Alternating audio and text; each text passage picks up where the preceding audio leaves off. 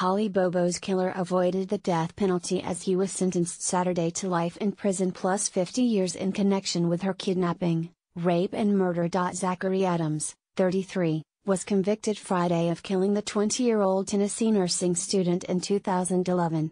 Her skeletal remains were found 3 years later. Judge C. Creed McGinley told a jury Saturday that Adams made a deal with prosecutors just minutes ahead of his sentencing hearing. Under the agreement, Adams received a term of life without parole for Bobo's killing.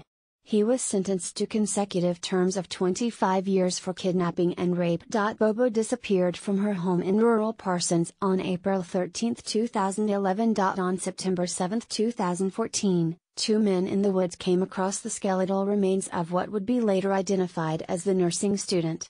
Her body was discovered about 400 yards into the woods in northern Decatur County, approximately 20 miles away from her parents' home. The trial in Savannah, Tennessee, lasted 11 days. The Associated Press contributed to this report.